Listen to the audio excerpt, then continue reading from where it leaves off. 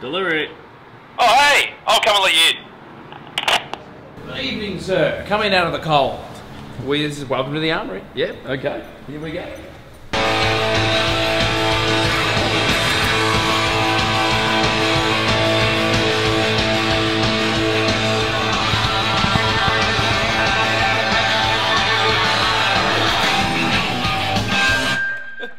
This is a boys' club. It has been a boys' club for quite a while.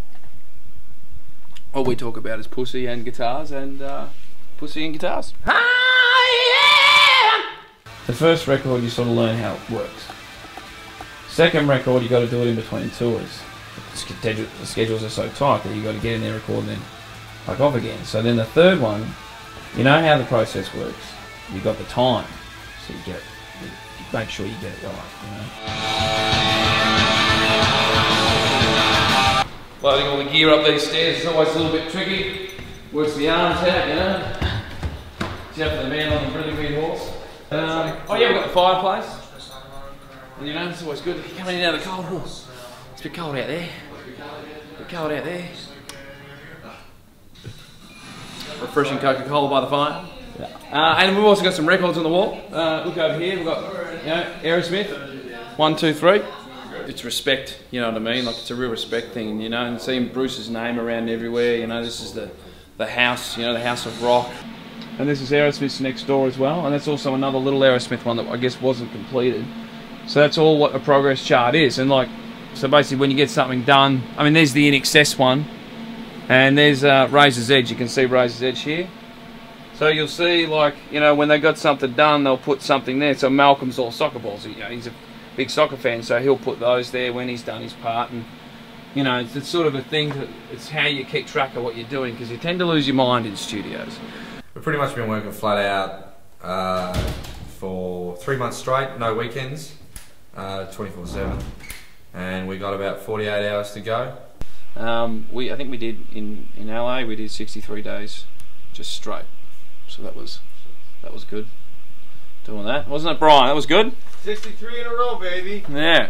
We partied one night, floated around, heated my pool up to hot tub level, got wasted, and listened to AC/DC all night. That was great. That was our only relief. Yeah, it was AC/DC and Iron Maiden and the Angels. Okay, let's go.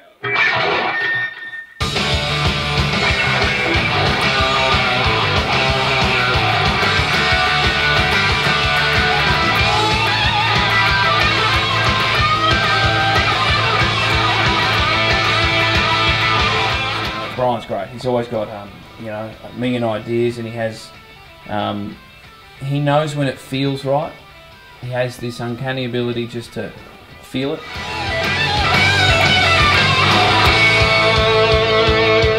Brian's very passionate about, you know, he grew up when music in the 80s and early 80s and stuff like that was rock and roll. Like the last 20 years in rock and roll, unless it's been a band like Iron Maiden or Motorhead, hasn't been a lot of rock and roll going on, you know what I mean? So to find someone who understands that and, you know, is all about that, that's great, you know. This is the serious part of, you know, the rock and roll sort of thing, and then you know, you go on the road. That's the fun time. Just Get to play got the keg machine on the bus and just, oh man, like. There's been no doubt in making this. The energy's just felt right the whole time. Yeah. It's been fun, and it's just a rocking album. You know, we just can't wait to get out and play it.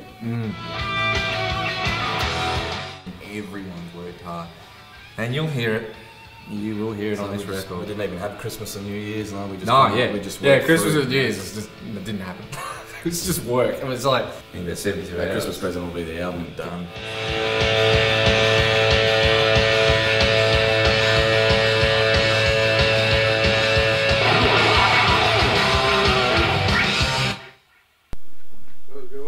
Make sure we have one set of speakers. Yeah. We pull both. Yeah.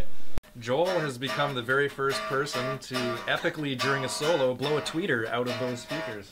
We're talking 20 years worth of loud music going through those speakers, and he was the first. I can absolutely love this place. This studio is the vibe here when you walk in. You know, you set everything up. Look, we had all the gear in here, and we're just setting up, rocking out, and it's one of those things where you just can't it's this place. It has a certain energy to it. You just tap into it.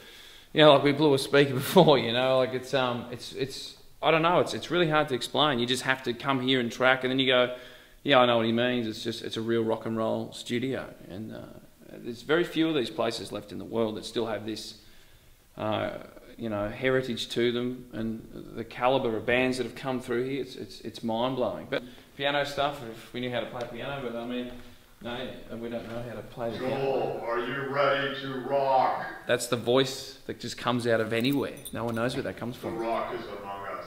Did you hear that? Wow, that's. Where does it? Siri. We better get out of here. I'm being summoned. This is the Armoury. I got to get back to work. It's been lovely. Enjoyed the time. We'll see you soon. Your recordings, Commander. Thank you.